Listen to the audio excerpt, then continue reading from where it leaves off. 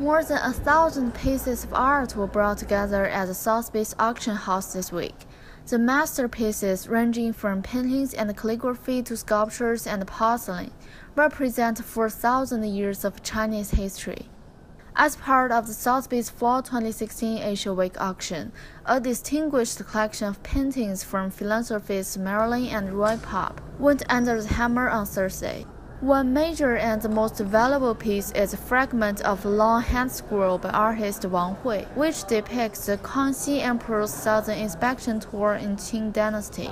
The scroll's complexity is rare among ancient Chinese paintings. It reveals intricate details of the social, cultural, and economic conditions at that time. The highlight is this Kangxi Emperor's southern inspection. This is the longest and the best preserved section of the entire scroll stick. This scroll was done. This scroll is based on the Kangxi southern inspection in 1689, when Kangxi Emperor took the second inspection down to the southern part of China. The scroll is started from the Benyu Zhen to Changzhou Prefecture City, and from the painting you can tell there are people moving around in the scroll, and so many details in there. The Pep collection also presents another 121 works by great masters of classical Chinese painting. Another auction during the Asia Week is called Important Chinese Art. It includes more than 300 lots, ranging from Song ceramics to Imperial Ming and Qing Dynasty porcelain and early Buddhist sculptures.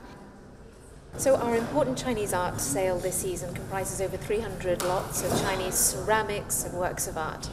The highlight of the sale season this week is this magnificent Imperial Qianlong Dynasty teapot. It's an incredibly rare piece, and it tells a fascinating story about the Qianlong Emperor, his love for tea, and about one of the very famous locations within China in Jiangsu province. So the scene, which depicts a gentleman seated at a table and he's waiting while attendants prepare tea for him, is painted on one side. On the other side, we have an imperial poem that was composed by the Qianlong Emperor after he visited the Hui Spring in Wuxi. And he visited this spring as part of his southern inspection tours. Other art pieces presented at the Asia Week include ancient Chinese pottery, calligraphy works, and imperial dishware.